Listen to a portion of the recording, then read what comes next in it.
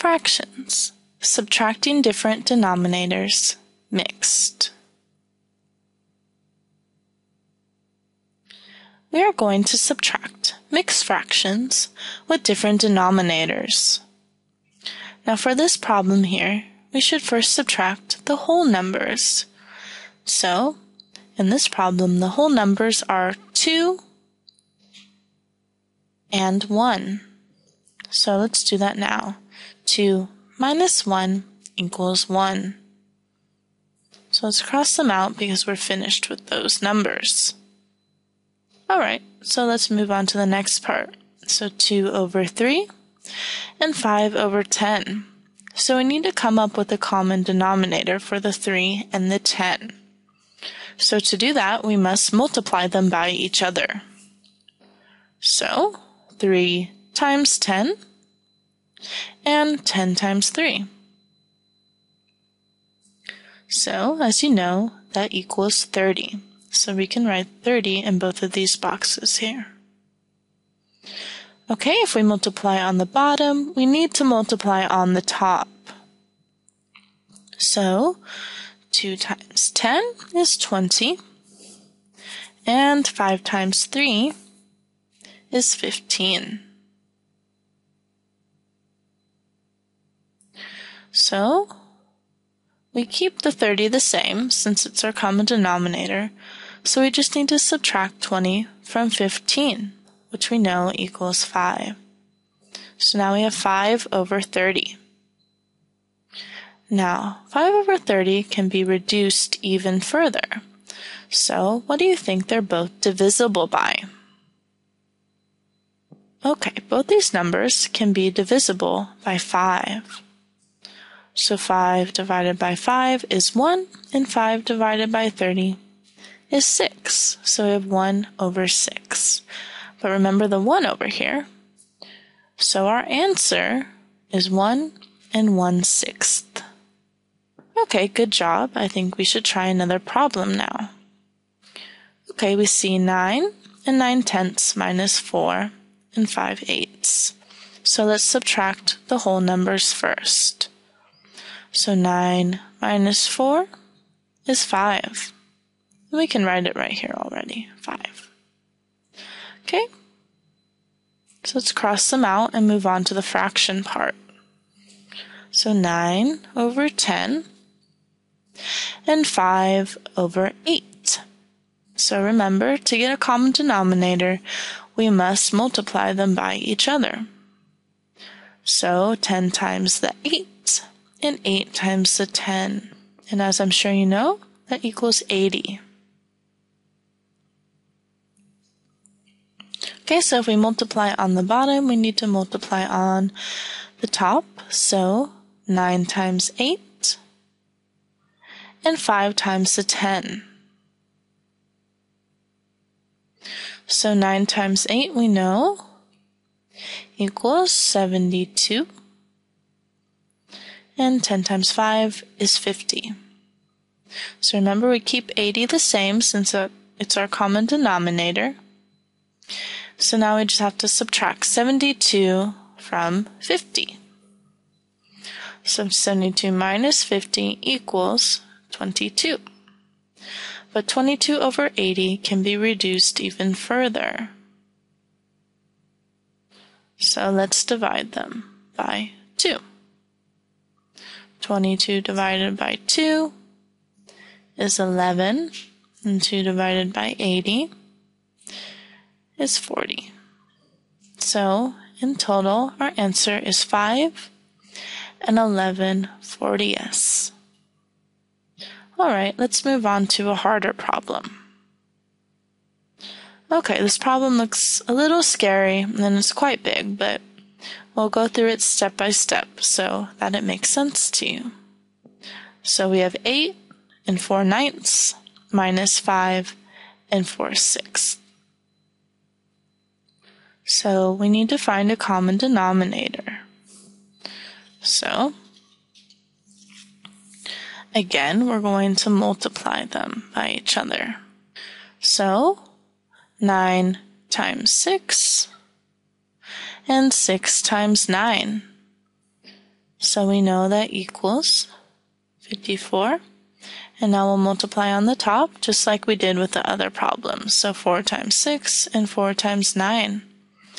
So our common denominator is 54. And then 4 times 6 is 24. And 4 times 9 is 36.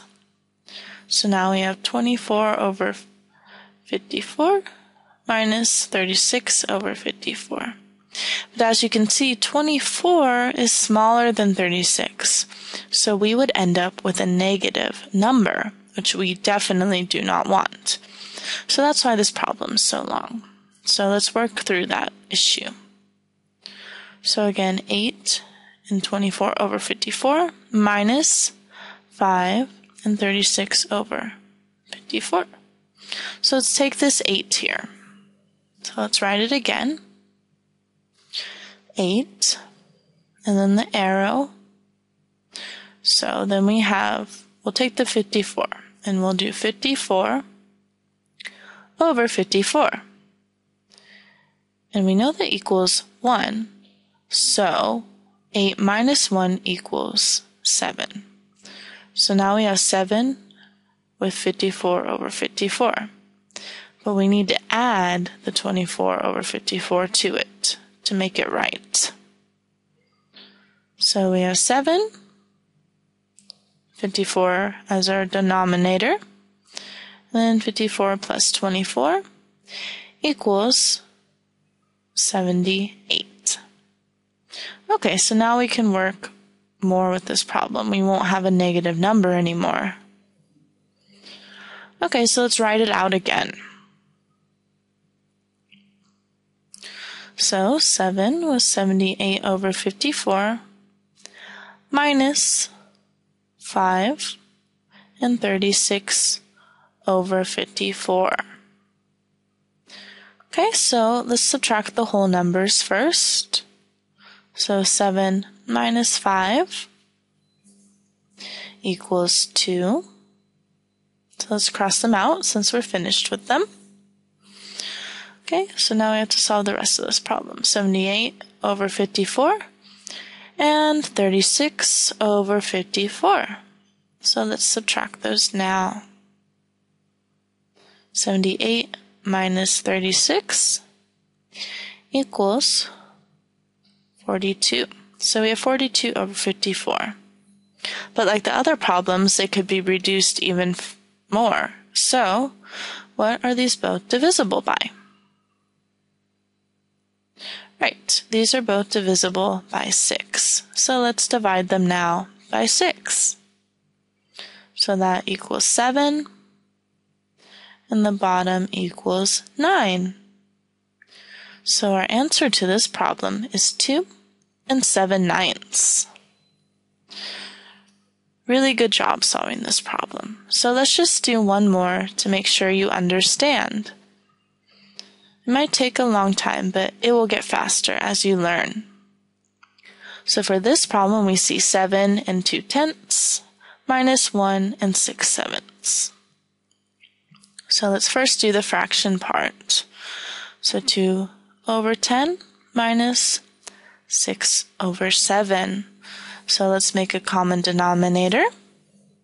So 10 times 7 and 7 times 10. Which equals 70. And we have to multiply on the top as well. So 2 times 7 is 14. And 6 times 10 is 60. Okay, as you can see, 14 is smaller than 60. So this would equal a negative number, which we do not want. So this is why we have to fix this problem. So let's write it out again. 7 and 14 over 70 minus 1 and 60 over 70. Okay, so let's take the 7 and then do 70 over 70, which equals 1. So we need to subtract 1 from 7, and that's 6. So now we have to add the other fraction to the 70 over 70. So 70 over 70 plus 14 over 70. All right, so now we have 6. Keep the denominator the same, and we have 84. So 6 and then 84 over 70. Okay, so now we can really work with this problem and we won't get a negative number. Okay, so now we need to subtract them. But first, let's work with the whole numbers. So 6 minus 1 equals 5. So now we can just work with the fractions. And we're almost done with this problem. Okay, so let's figure out what the fraction part is. So 84 over 70 minus 60 over 70. So the denominator stays the same. 84 minus 60 equals 24. But these are both to be divided even more. Okay, so what number might that be? So these are both divisible by 2. Okay, so 2 divided by 24 and 2 divided by 70. So we get 12 over 35. So our answer is 5 and 12/35. Really great work solving these fractions, and good luck solving your next.